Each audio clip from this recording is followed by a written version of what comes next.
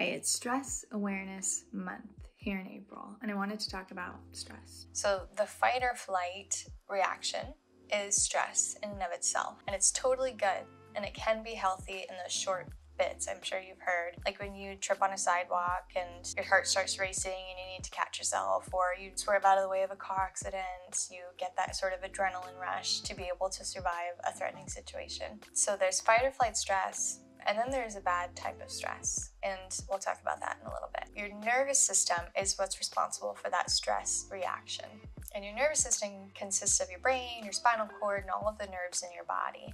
And it basically controls everything else. So blood flow, blood pressure, digestion, breathing, thinking. It allows us to have thoughts, memories, language. And it's broken into two different systems. Your sympathetic nervous system, SNS, which activates when you're in that fight or flight reaction, or your parasympathetic nervous system, your PNS, which activates really well when we're at rest. And it's in charge of passive bodily functions like digestion, breathing, things like that. Sometimes your SNS can take over chronically, which is what we call bad stress. And it's basically because of repeated exposure to threats, situations that we don't have the tools to cope with, we don't know how to deal with them. It can be financial problems, it can be health issues, it can be unhealed trauma, it can even be your thoughts, which is the kicker here. Simply thinking that you're in a threatening situation, consciously or unconsciously, can put your body into sympathetic nervous system or fight or flight stress. And this can happen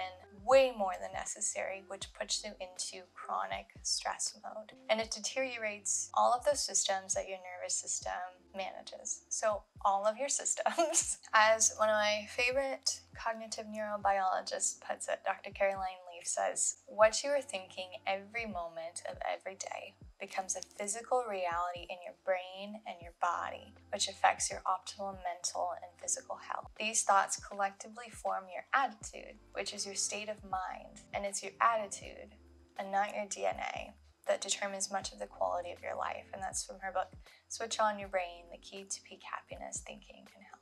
At the end of the day, stress is just your brain doing what it was designed to do. Solving problems, there's a problem, I need to fix it. I'm going to kick in the SNS because that's my response of how to fix really threatening situations, really big problems. But the problem is, the real problem is, it's destroying us. It is deteriorating our health. So if you're experiencing any sort of emotional signals that you're under stress, chronic stress, like depression, anxiety, problems sleeping, problems focusing, problems with motivation, any sort of problems with memory, feeling overwhelmed, feeling constantly worried, racing thoughts, it might be time to address the chronic stress in your life. Reach out if you need any help. I do have some tools that might be helpful, but I also will be showing up here with a lot more stress relief tools. And I do have a course coming out in about a month of how to grow your business, be an entrepreneur in a way that is stress-free, called the Stress-Free Strategy, which I am really excited about. So be well, be loved, and I will see you with those stress relief tips here soon. I promise.